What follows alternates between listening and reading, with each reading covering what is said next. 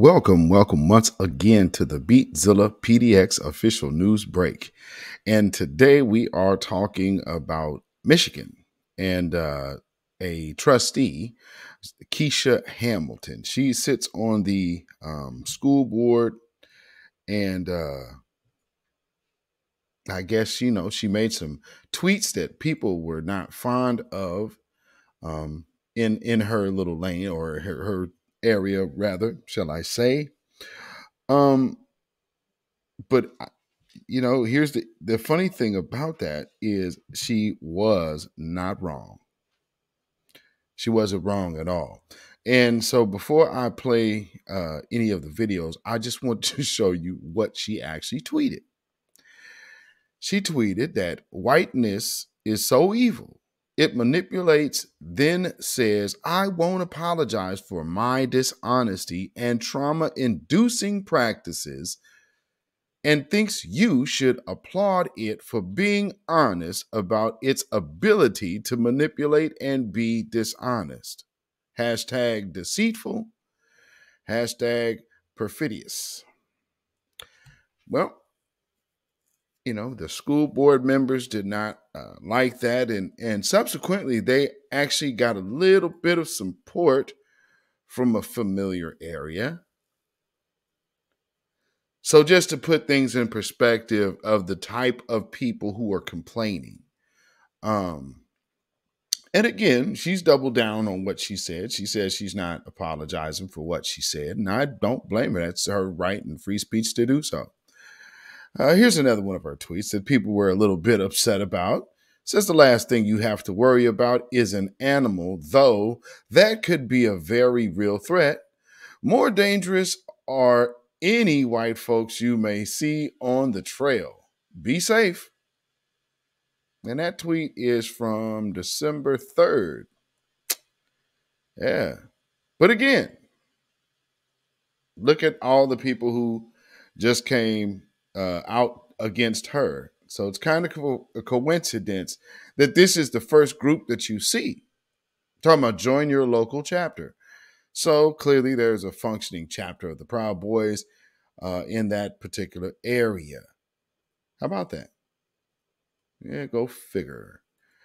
So with that being said, let's play a little bit. And this is from the news talking about this particular case. And then I'm going to actually play her speaking at the board meeting, responding to the situation. And she definitely gives a very good job. The reason why I say Ex-Divester is because in the article, they do definitely make sure they mention that lets you know that they've been paying attention to the grassroots media, the new black media. They're paying attention, folks.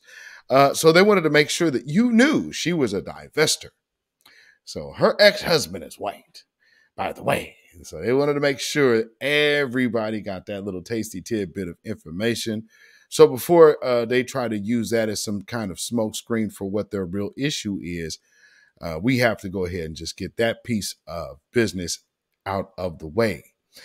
So with that being said, let's continue and take a listen, shall we? Michigan after a school board member tweeted about race, saying, quote, whiteness is so evil it manipulates, then says, I won't apologize for my dishonesty and trauma-inducing practices, and thinks you should applaud it for being honest about its ability to manipulate and be dishonest. Garrett Tenney live in Chicago with more. Hi, Garrett.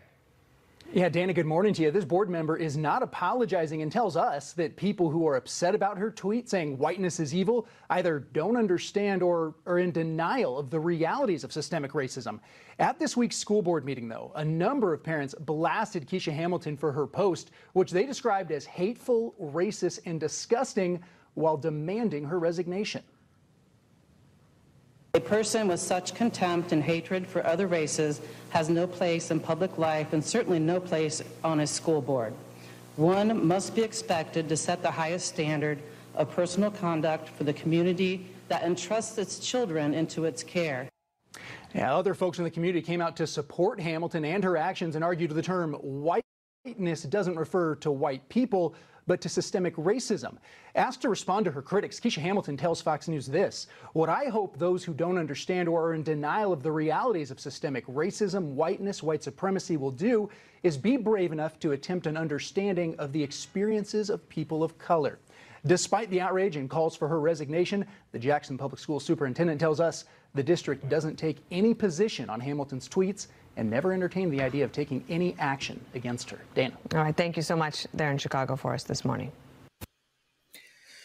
Well, that says a lot. They never planned on taking any action against her. So that is just Karens and Kens being Karens and Kens. If y'all just don't know. So what do they also try to do? And in the Daily Mail UK or whatever, boy, they are really a piece of work, boy, I'll tell you what. So they're trying to make sure that they make sure this sister gets besmirched in any kind of way.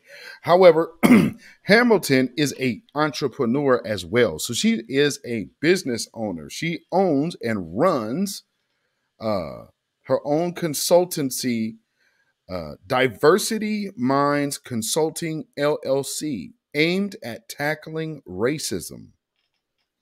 And so she feels by calling out the racism that is entrenched in the lifestyle of white supremacy, they are so upset. Now you see how the board is kind of, or the people that are coming up talking to the board, you're getting the energy off of them. You see what's going on. It ain't hard to tell. And this here, let me get that banner off. Let me fix that real quick.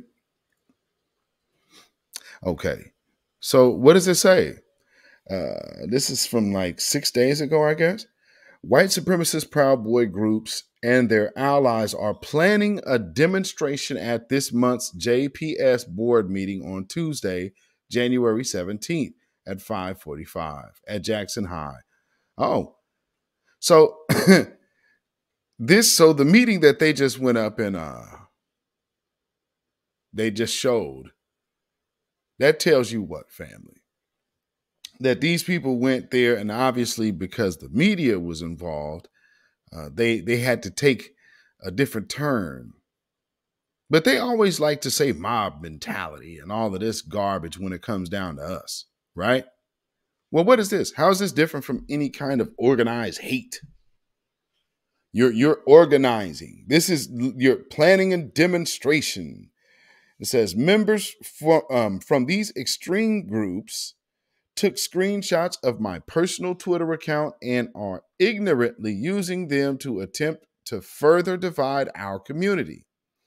These groups are attempting to advance extreme views, attempting to capitalize on the currently split board, and are attempting to neutralize the greatest threat to them, an outspoken BOE member, me, while confusing you.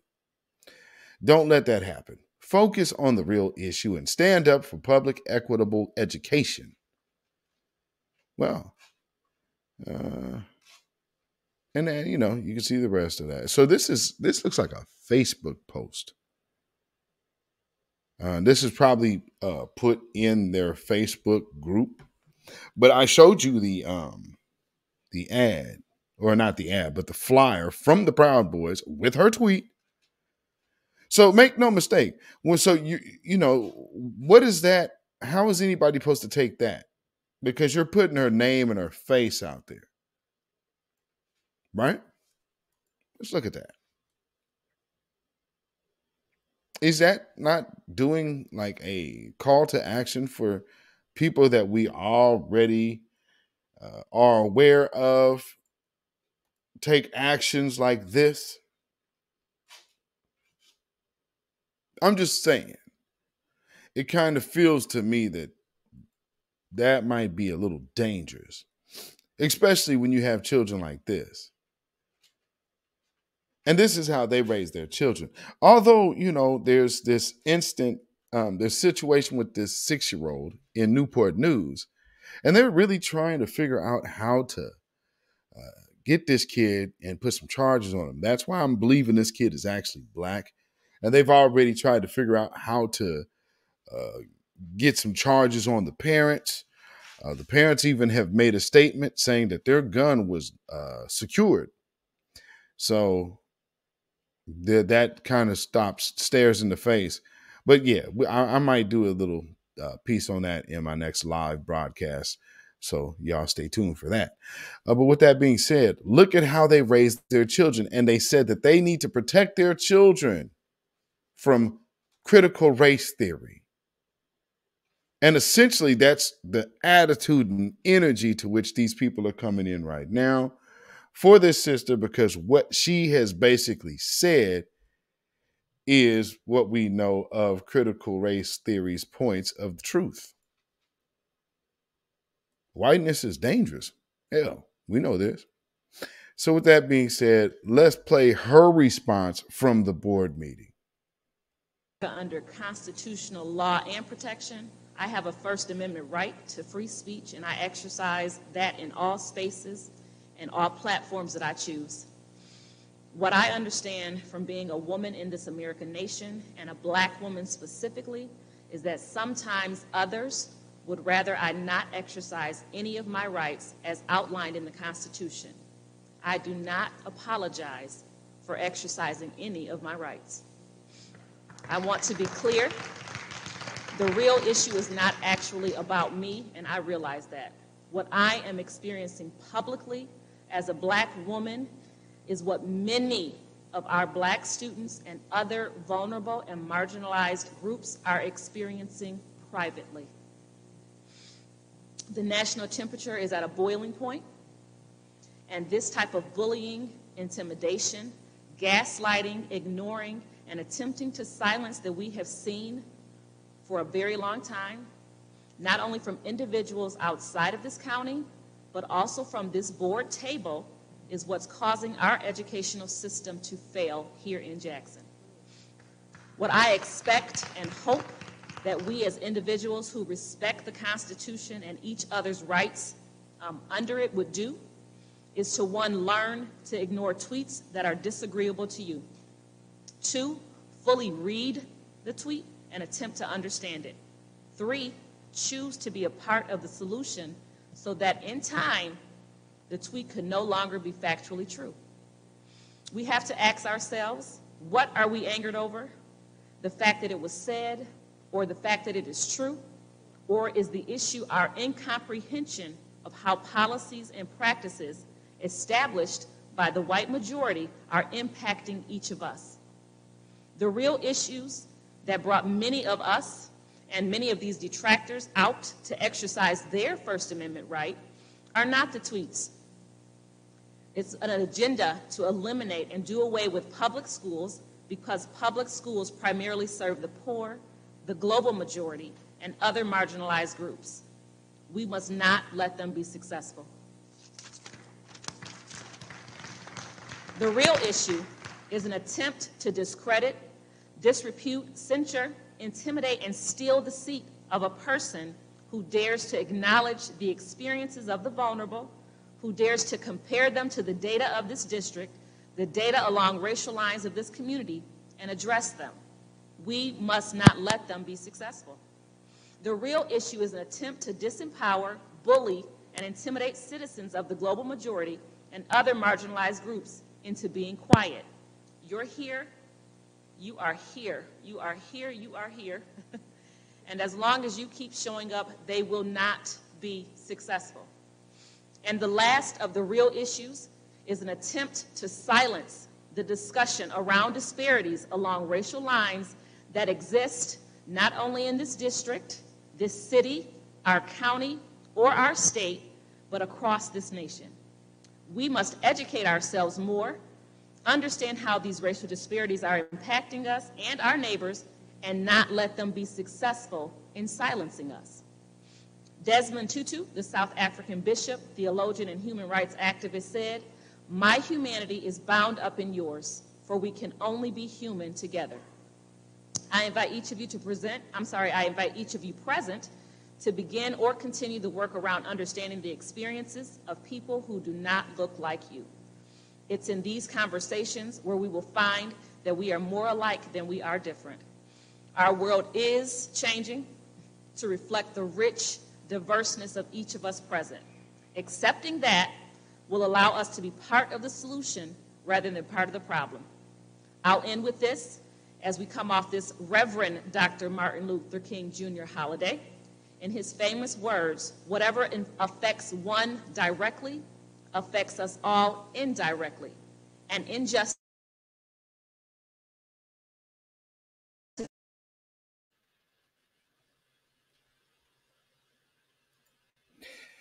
And there it is, folks. And that's that's Keisha Hamilton speaking herself from her experience. And as it looks, she has had issues with some of the other, I believe, the superintendent.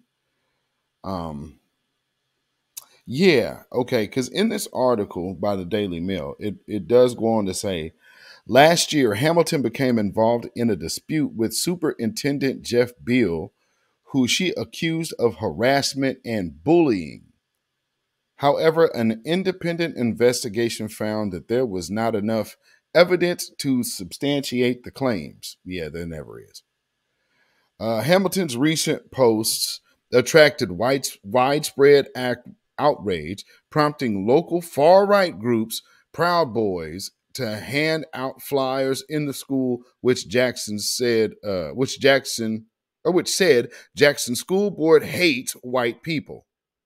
And that's the one I just put on the screen. So and this article also is really trying to go hard on this system, right? There's a couple tweets that I guess she retweeted. So what they're trying to say, Hamilton has also endorsed controversial tweets calling to abolish the police. And one that she retweeted is from Reverend Dr. Jackie Lewis. This was from July 18th, 2022. It reads, Policing does not keep us safe. That is not its purpose. So she retweeted that. Policing does not keep us safe. And that was not its purpose. That's not any kind of controversy there. That's just a truth, a fact. Especially, this is a Black woman speaking that. So if she's speaking from her own community's experience, then who's to say that that would be controversial? That's just I'm white and I say so to even label it controversial. The other tweet is from Bree Newsom Bass. This is July 13, 2022. This says, abolish the police. They're not here to protect us. They are foot soldiers for the wealthy and powerful. Again, I do not see the issue with that. And again, why would Black folks, look at police any differently? They were started as a functioning member of white supremacy, as slave catchers. So, yeah, I don't know why you would expect Black folks to have any kind of different relationship or view of these individuals. Now, here's another person that defended the comments, and I think you heard them talk about that, but I want to reiterate. Myesha Jones insisted she was not being hateful as she explained, whiteness is the system, the ideology, the belief, the thought that because your skin is white, you are superior to Black people. And that is literally some of this country's history of legislature. I mean, you're talking about laws and codes and all of these things. Jim Crow, all of this has taken place in this country. Redlining. Right now, looking to avoid the conversation of reparations by funding a conflict in another country. That's happened before. That's how we got over to Vietnam, as it appears. Let's see. So let's go on to read because this makes a lot of sense. It says, because your skin is white, you deserve better. Because your skin is white, you have better opportunities. That is the welfare system of whiteness in America. That is how systematic white supremacy works. It goes on to read. Meanwhile, Jackson High School teacher Paris Anderson told the meeting, Hamilton is a caring and compassionate parent whose actions were not racist or anti-white. Never once in these 5 years has she questioned me, a white man, a conservative Christian white man at that, in regards to teaching her children about their history and history that is not mine. A spokesman for Diverse Minds Consulting told Daily Mail, Miss Hamilton's personal social media accounts are her own. Miss Hamilton has been open and clear of her intentions, and we recognize the system of white supremacy and one of its tenets, whiteness, that she was referring to in her tweet. Now, with that being said, understand, let me go back to that other picture that we just had on the screen. Because, see, that's what I want y'all to really, really let sink in. These children who are being taught how to shoot before they are taught how to talk and pee straight, they need protection from CRT because something might make them feel bad. Ain't that what we're hearing?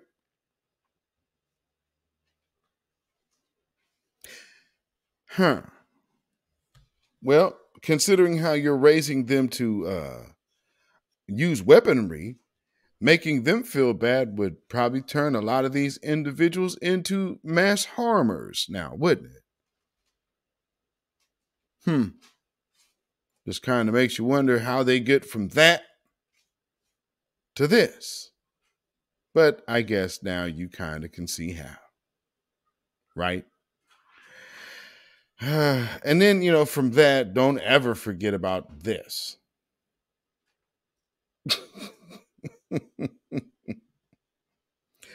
And this man came under Strom Thurmond. So, it is literally the same type of deal. Man, they're trying to, and you cannot rewrite history if history that you're talking about is a lie in the first place. There's nothing to be rewritten. Let me see here. There's another. Let me see if I can get this up. Let's see. A statement on Diversity Minds Consulting LLC reveals Hamilton was previously married to a white man with the experience informing her current views.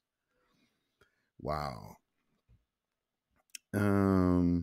Let's see. It says Keisha Hamilton, owner of the consultant for Diverse Minds Consulting LLC, marries her lived experience with historical knowledge to bring you racial equity consulting or consultation, coaching, and training that will lead to transformation in your organizations. Keisha Hamilton established Diverse Minds Consulting LLC to fill the gaps that exist in the messaging, in the training of diversity, equity, inclusion, and anti-racism. Diverse Minds Consulting with Keisha Hamilton is committed to historically authentic racial equity engagement from the lens of one closest to the problem and naturally closest to the solution. Keisha Hamilton used her lived experiences as a Black woman, as a woman formerly married to a white man that experienced a mother to biracial children, and many experiences of other Black and brown individuals. Oh, wait, Black and brown. Hold on now. Black individuals, and continuous study of history to inform the training of consultation in Diverse Minds Consulting. Okay, that's so they put that out there. So to make sure that you guys knew, Yeah, this woman had her white man, y'all. She had her white man. Y'all just got to understand. So, don't come caping for this sister too hard, because this sister had a white man now. I mean, come on. Yeah, and now she's no longer with him, and that's fine. So let's not, be overboard there. Let's just come on now. Let's not do that. You know how these folks be, though. So nonetheless, shout out to that sister Keisha Hamilton for keeping it real, keeping it a buck. And, yeah, you will find backlash over your tweets. But again, where's the lie? Ladies and gentlemen, where is the lie? Whiteness is so evil. It manipulates, then says, I won't apologize for my dishonesty and trauma-inducing practices, and thinks you should applaud it for being honest about its ability to manipulate and be dishonest. So with that being said, ladies and gentlemen, this has been a BeatZillaPDX official news break. Very interesting story. Very, very interesting story. Shout out to this sister again. And she's sharing her experiences, which is, quite okay. That's how people learn. And she, being a divester, a former divester herself, is understanding the experiences. And maybe that's part of the problem that people are having, is that she's kind of explaining what it was like in real life, not the over sensationalism that we actually see from some of these individuals out here. Some of them even claim that they're not divestors, but okay, that remains to be seen. So with that being said, thank y'all. Y'all can like and share, and please subscribe if you have not already. Hit the notification bell and hit the word all, so that way you will be notified every time that this channel goes live or uploads a video like this one. Follow me on Facebook and Twitter. Right now, my Twitter account is locked up, so you will not see me on Twitter for the next week, but that's okay. We are here, ladies and gentlemen. We are here. So go ahead and share this on your social media. That would be very helpful. And if you are watching the replay of this broadcast, not able to catch the premiere, you can go ahead and please give us a comment in the comment line and let us know what you think about this particular story and your opinion of it. So I always like to read those. So thank you very much for once again tuning in, ladies and gentlemen, to a BeatZillaPDX official news break. I have been your host for today's news break, of course. So until the next time, ladies and gentlemen, stay black, stay vigilant, stay alive. Black first. Shalom.